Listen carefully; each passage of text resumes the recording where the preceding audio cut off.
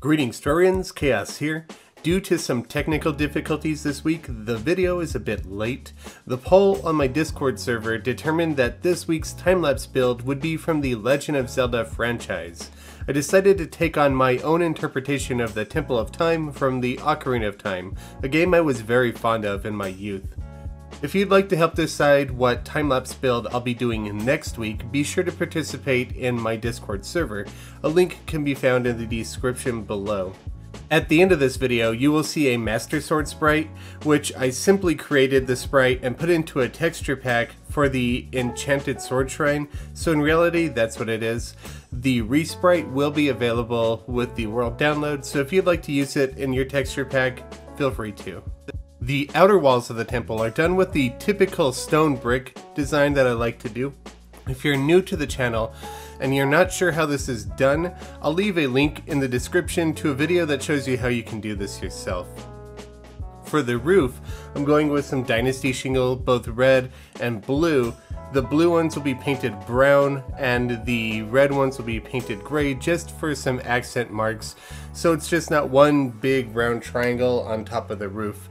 The angle of the triangle starts off a little bit of a 90-degree angle and then it gets steeper towards the top because the original Temple of Time had peaks that kind of shot up in that angle.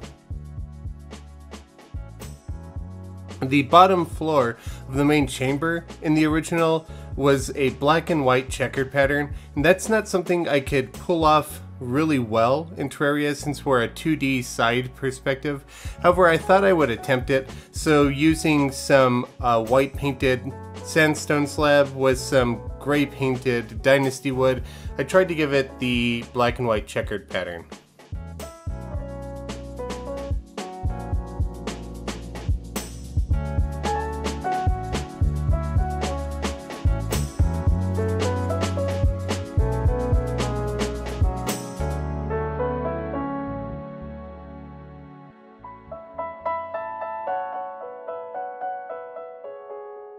I realized that the main tower was going to be a little too short, so using the cheat sheet mod, I copied a segment of it and moved it up several blocks higher before moving on to continuing the rest of the roof.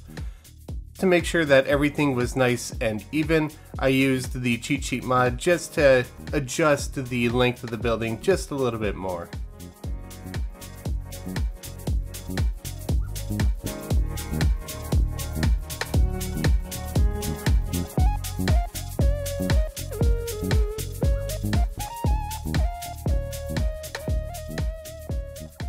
The rear chamber that's going to be housing the Master Sword, I wanted it to be kind of dome-shaped.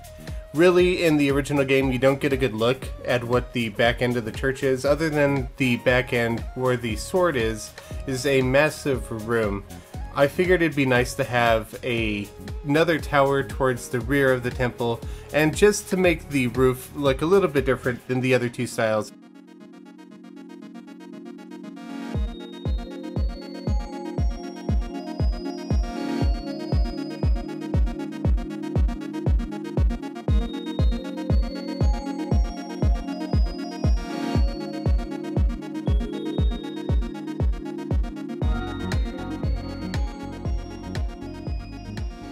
These support struts that I have in the two main tower rooms, made out of stone slab, are completely optional. It's just something to round off the square blocky room, and it's something that I like to do in a lot of the square rooms that I make, just to give it a nice different shape to it without necessarily getting rid of the square box.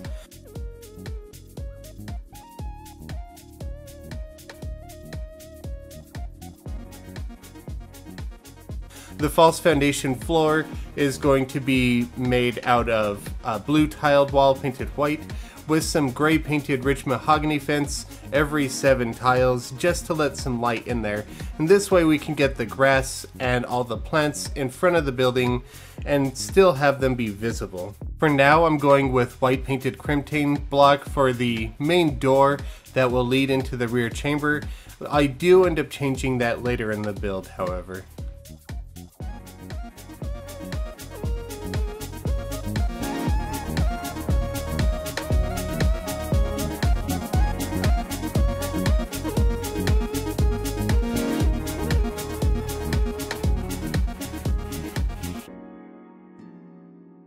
I decided to go with some gray painted blue tile wall for the background just because it's a smaller brick size and I thought it might look a little bit better to make it look like it's off in the distance. I do experiment around with making it white here before I realized that I don't really want this to be white because it blends a little too closely with the floor and the side walls and it makes it a little bit harder to tell what's the foreground, what's the background. Plus, I'm going to be building some pillars and windows and a bunch of intricate designs in the central chamber, which will kind of look a lot better if I have a darker wall behind them.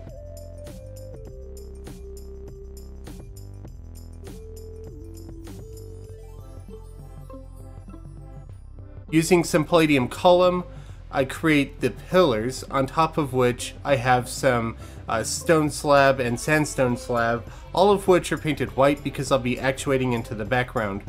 To get the art curve, I use some honey platform, followed by some marble platform, followed by some brass shelf, all of which again are painted white because they'll be actuated. But those give a nice general slow curve, and that's what you're seeing in between each of the columns. Once the row of columns is done, I push them into the background, and then I grab some ebon wood painted white and make a little bit more columns right above.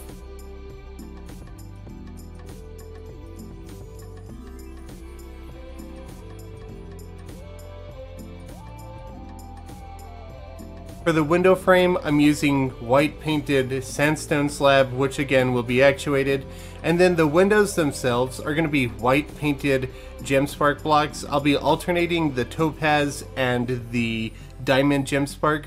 The light from the diamond gemspark kind of overrides the light from the topaz one, so everything's going to appear white in terms of light, but since I'm alternating the topaz and the diamond, we get these clear lines in between each of the panes of the windows.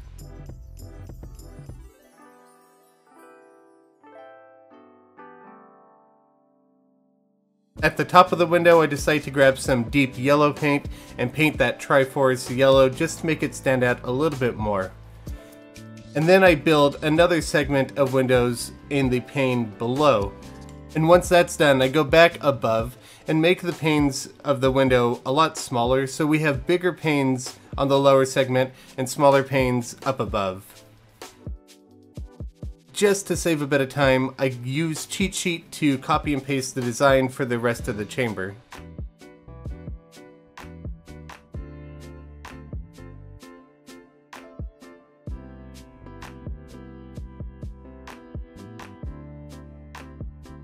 I'm knocking out the windows in this part here because I want to copy what was in the original design of the Temple of Time, where you drop in the 3 stones before opening up the door.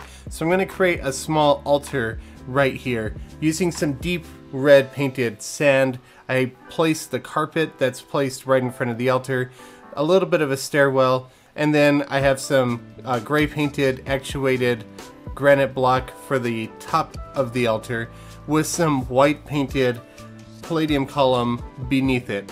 I experimented around with some gold ore and some chlorophorite to kind of make one of the stones, but it didn't turn out quite right. In the end, I just used the chlorophorite, actuated and hammered to a half block right on top of the altar.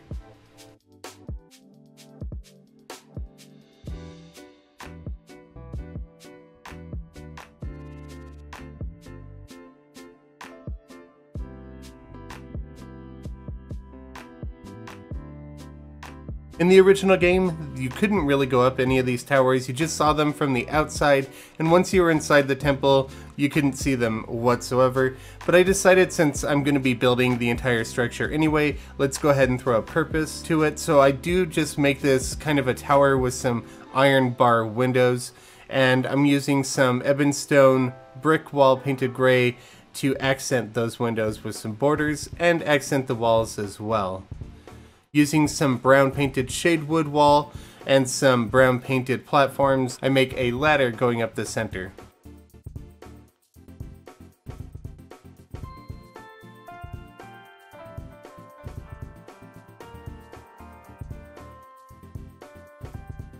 The altar where the Master Sword is going to be placed is made out of some sandstone slab painted white with some ebonstone brick painted white on top of it, flanked by some platforms. I also placed some diamond gemspark block beneath it and hammered one segment of the wall right where the sword is going to be out. That way we have some sunlight and more light going down in there, because in the original game there was a light being cast on the sword itself, and so I copied a segment of one of the windows, reduced it in size, and reshaped it just to make it look like that is where the light is coming from. Now I'm placing a few final details around the build, and I do change the door to be copper plating just because I think it looks better, and I wrap everything up. And that is the Temple of Time done. I hope you all enjoyed this video. If you did, be sure to leave a like and a comment. It really helps me out, and I really do appreciate all of the feedback that I get. Thank you all very much for watching. I'll catch you all later. Happy building.